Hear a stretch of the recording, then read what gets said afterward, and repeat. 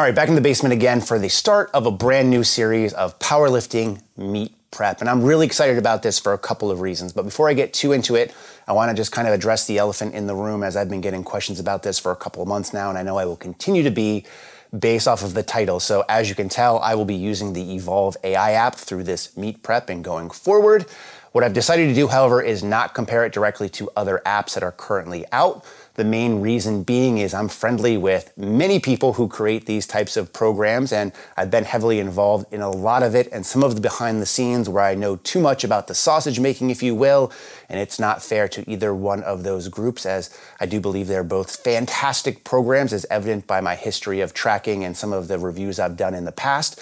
And for this particular video series and going forward, I just want to take an unbiased look at the app as a whole and give you my feedback on how it is to prep for a meet and just use it in general. So that's some of the stuff I'm going to be showing on this video series of how to use the app, what I do, things like that, and things that maybe I like and don't like, or that I'd like to see added or changed to it.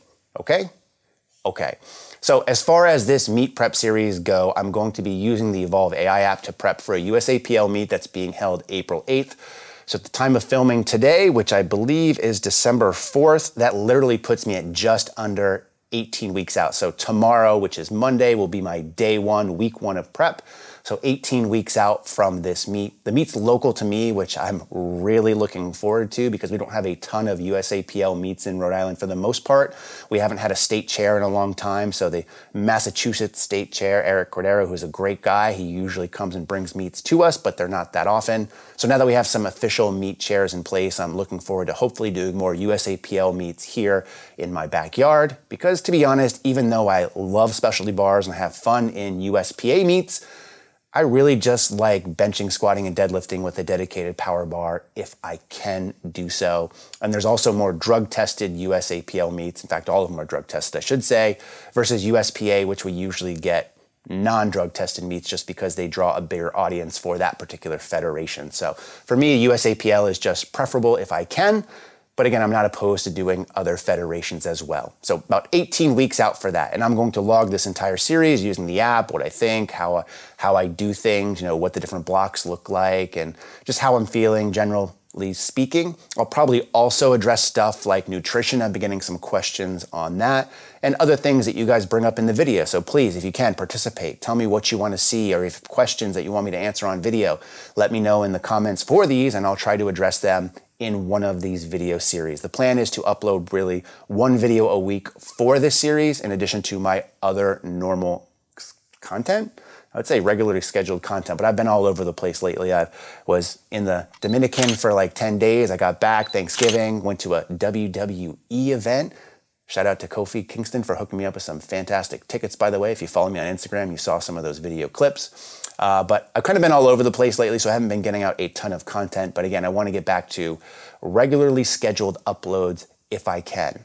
And this meet prep is kind of just the tip of the iceberg, because what my plan is to finally attend and compete at USAPL Raw Nationals, which is taking place in September in Memphis, Tennessee. So September of next year, so about 10 months away from now. And I'm really looking forward to that because this is something that I've been wanting to do since like 2014 or 2015. Back then when I actually qualified for the Open, when the Open totals were much, much lower, and now they're a little bit out of reach for me. But luckily, in my older age, they just don't assume many older people lift, so they have a really low barrier of entry. So I've already pre-qualified for nationals, so I've signed up, I got my plane ticket, I got my hotel tickets, I got everything all set up. So hopefully I don't have an excuse of why I can't go and compete. So this meet leading into it is just kind of get my feet wet and get back on the competition train, if you will, to prep me for hopefully my best meet ever, which will be Raw Masters Nationals in Memphis. And maybe I'll spend some time in Graceland as well. Comment in the comment section if you're going to Raw Nationals, because I'd love to meet some of you. I think get out and do some meet and greets out of the basement. So I have to do some self-tan or something like that. But I digress, everybody. So that's my plan of this particular series. In today's video, I wanted to keep it kind of short and sweet, but the fact is that I like to ramble, as you've already noticed. But what I thought I'd do is I think I'd take you just through setting up the app initially. So I'm going to go ahead and just get right into the app now. It's going to ask me how I want to train. Again, I'm focusing on powerlifting specifically, which would make the most sense if you're going to compete in powerlifting. Now, as part of this thing in EvolveAI, even though I'm gonna log this as like a new experience, I gotta say, I might have a little bit of bias towards it just because of the brainchild behind this particular system. Garrett Blevins is someone who I've been friends with for over a decade now. In fact, I remember when he was at my house back in 2014 or 2015, and he was telling me about what his thoughts were for this kind of programming, and he had all his Excel spreadsheets out, and we were talking back and forth. In fact, we even offered some coaching as a joint effort. If you remember the BCR or Blessed Coaching, we did some runs with. It was Garrett, myself, and Ben Rice. So I've really seen all the iterations of this come to fruition, and it's really cool how this app and Garrett's ideas have evolved, if you will. You like that? I know you do. But he's not alone in this case. So again, I'm really familiar with Garrett and the stuff that he does. I know it's solid. He's helped me with some of my own programs that I've created for myself, like the PRs program or PRS, depending on if you've run that in the past before. But it's not just him now. It's Mike Trashier. It's Andy, that huge Asian guy. I think his last name's Huang, but I just know him as that huge Asian guy, which is not a bad nickname to have. Kristen Dunsmore, John Hack, Dr. Jacob Gooden. So there's a lot of good people behind this, and they're doing a lot of cool things, which is one of the reasons that I wanted to try this app out for myself. So speaking of good old Dr. Gooden, if you go into here and start filling this out like I'm going to do, you'll see some videos that are linked in here. He explains the choices that you're making and what goes into it. So the first thing I have to pick is my weight goal. So do I track my macros and plan my meals around training, or I don't pay any attention to macros or meal timing? I track my macros, and maybe that's a video that we'll talk about in this series because I've been getting some questions based off stuff that I've posted from Macro Factor that I use to track all my intake that I've been using for like 14 months now or so. So I might do a video on that. And my diet goals. Do I plan on losing, maintaining, or gaining? So I actually plan on gaining. As I mentioned, I was on vacation a little bit and I got down to a low of about 207 pounds. Right now, as you're seeing me live in high definition, I weigh about 214 pounds. I've been just kind of going at it and eating over my suggested calories. I've been averaging about 4,000 calories per day for the past week. So I've put on some weight obviously since then. I'm going to kind of trim it up a little bit when I start this meet prep tomorrow, but I do plan on gaining weight. So my goal for this meet is probably to compete in the 220 pound weight class, which is a 100 kg.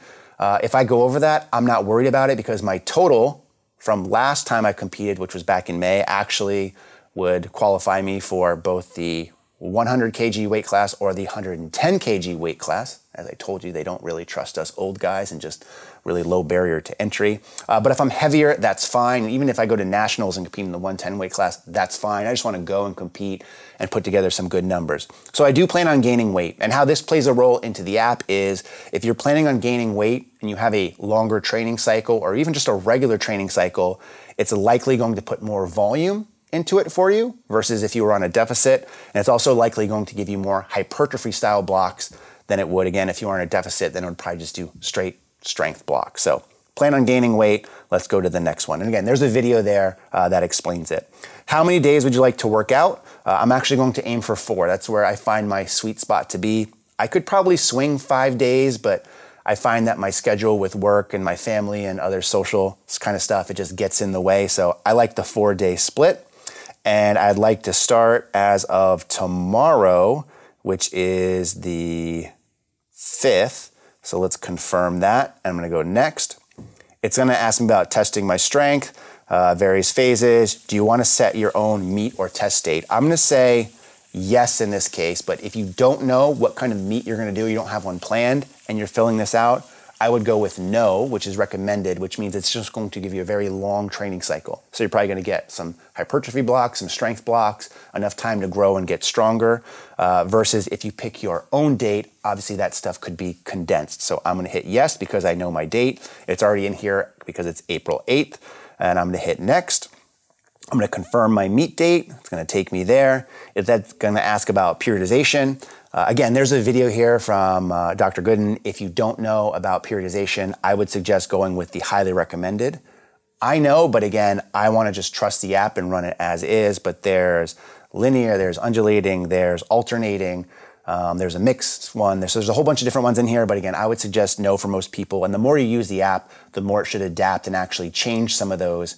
And I'll show you in one of these videos where it shows you exactly what kind of periodization you're on for each specific lift. So I'm going to go to next.